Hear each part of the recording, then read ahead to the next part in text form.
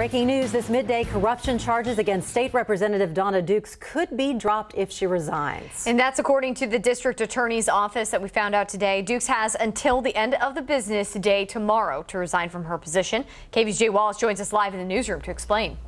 Yeah, well, this plea deal, it's actually similar to one Dukes rejected last year before the Texas Rangers launched an investigation, which led to a Travis County jury indicting Dukes on 13 felony charges and 2 misdemeanors. And back in June, Dukes said she did not plan to take any plea deals and instead would proceed to trial in October. And Dukes, she is facing those 13 felony counts of tampering with public records, as well as the 2 misdemeanor counts of abuse of official capacity.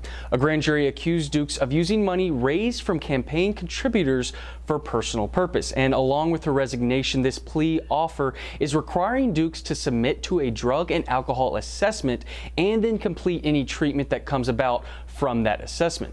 She would need to pay restitution $3,000 worth related to charges of tampering with governmental records, and also waive her right to a speedy trial in any future litigation related to these issues. So again, in exchange for accepting this offer, all charges would be dropped, but only after Dukes agrees to these conditions. And if Dukes is found guilty at trial in October, she could face a maximum punishment of 28 years in prison. Live in the newsroom, Jay Wallace, KVUE News.